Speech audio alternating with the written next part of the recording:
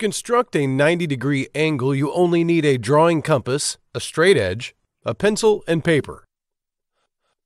On your paper, draw a line segment longer than the ray of the 90-degree angle you need. Locate 2 points on the line segment at either end.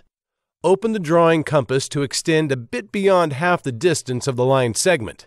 Swing an arc above and below the line segment. Without changing the compass, relocate it to the other endpoint. Swing another arc above and below the line segment.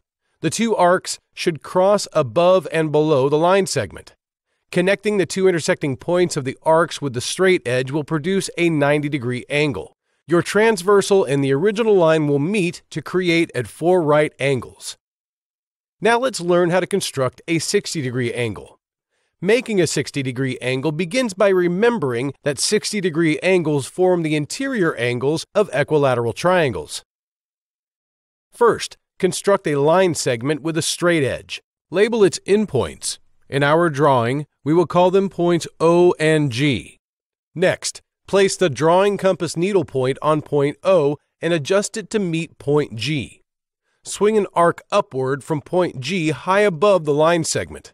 Without adjusting the compass, relocate the needle to point G. Now, swing an arc upwards so it crosses the first arc. Use the straight edge to construct a line segment from point O up to the point of intersection of the 2 arcs. Label the new line segment's endpoint point D.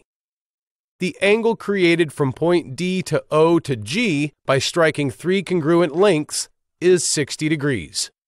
If you wanted, you could connect points D and G and form the equilateral triangle. Next, let's learn how to construct a 30-degree angle. A 30-degree angle is half of a 60-degree angle. So, to draw a 30-degree angle, construct a 60-degree angle and then bisect it. Follow the steps we just learned to construct a new 60-degree angle. Then bisect the 60-degree angle with your drawing compass by following these next few steps. First, without changing the compass, relocate the needle arm to one of the points on the rays. Swing an arc on the inside of the angle. Without changing the compass, relocate the needle arm to the other ray's point. Swing an arc on the inside of the angle. Lastly, use the straight edge to connect the intersection of the 2 arcs with the vertex of the 60-degree angle. That line segment is an angle bisector, yielding 2 30-degree angles. Finally, let's learn how to construct a 120-degree angle. What is the supplementary angle to a 120-degree angle? In other words, what angle must we add to 120 degrees to get a 180-degree angle? The answer is a 60-degree angle. A 120-degree angle is the adjacent angle to any of the 60-degree angles you already constructed.